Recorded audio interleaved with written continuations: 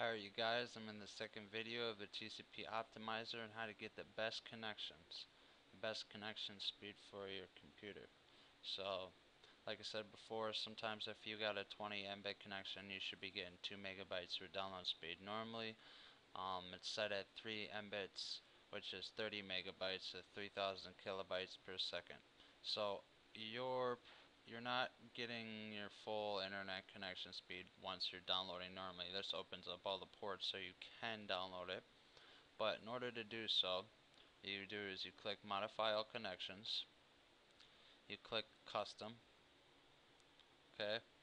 Now since I got a 30 Mbit connection, well 60, I'll just go all the way up to 60. I'll be getting 6 megabytes a second with the download speed. So I click that.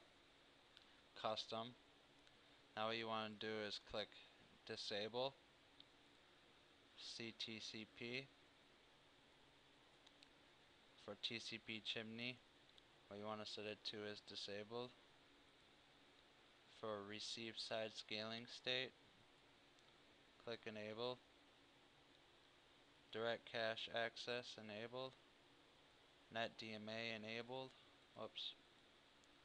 And then for MTU limit, keep it at 1500.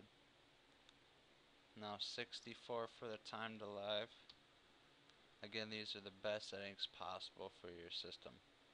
And you change this accordingly to your internet speed after you do your internet speed test. Now, ECN capability disabled, window scaling disabled, checksum enabled,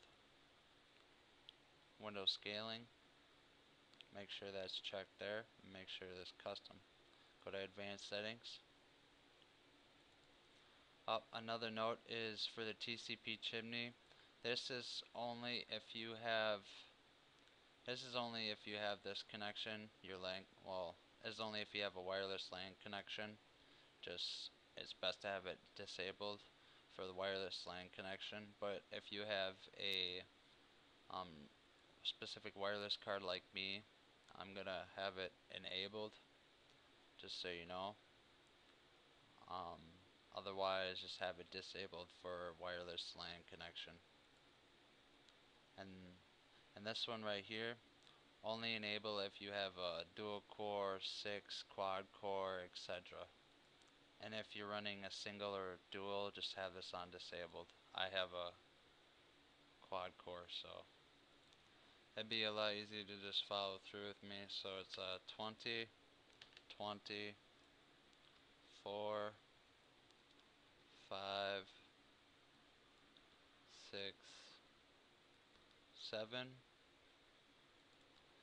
And then for the sync attack protect enable 1, this is just for viruses. I have this enabled to protect me from viruses. And then 3, and then enable.